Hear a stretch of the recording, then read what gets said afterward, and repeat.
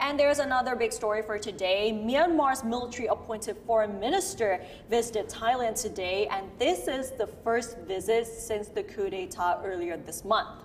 Myanmar's foreign minister visited Thailand today, according to a Thai government source, in the first visit abroad by a senior Myanmar official since the military seized power in a coup early this month. The foreign minister's visit comes as Indonesia is pushing for a special foreign ministerial meeting of the 10-Nation Association of Southeast Asian Nations, or ASEAN, to discuss the Myanmar situation.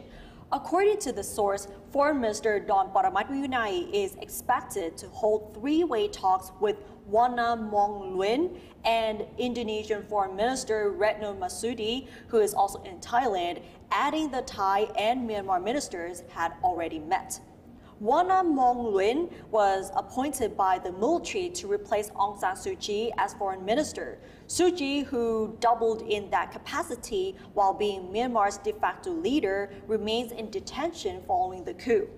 The ouster of the elected government has sparked demonstrations across Myanmar, with protesters demanding the release of Aung San Suu Kyi and other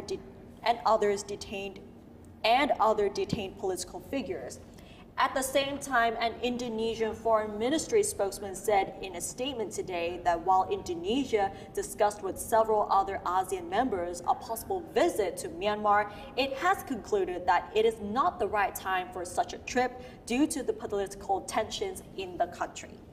And talking about three-way meeting, I actually personally saw a photo of a Thai foreign minister with the Indonesian foreign minister and with the Myanmar foreign minister already sit together, three of them, in Thailand.